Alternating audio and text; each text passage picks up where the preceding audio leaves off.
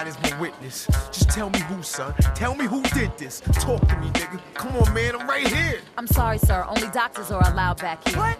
Fuck that. My cousin shot him and about to die. You're gonna have to calm down, sir, or go outside. I ain't fucking going nowhere till they examine him. Sir, please. They're doing everything they can for him. I know you're upset. You would be too if you was me. You wanna help? The best thing you can do is take a seat.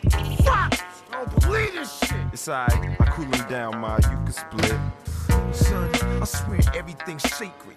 Niggas gonna die if my nigga don't make it. Word. Fuck that, nigga's dying even if he do make it. Word.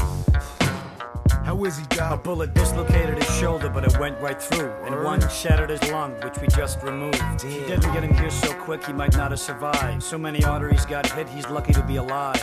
It's major internal bleeding from a wound by his navel. He's in critical condition, but for now, he's stable. Is he conscious? Can we see him? Yeah, but no conversation. Right. His heart rate is low, under heavy observation. Alright. Oh, shit, man.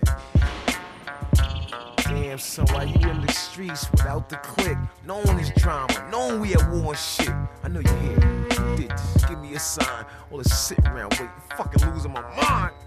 Damn, we gotta get back it though.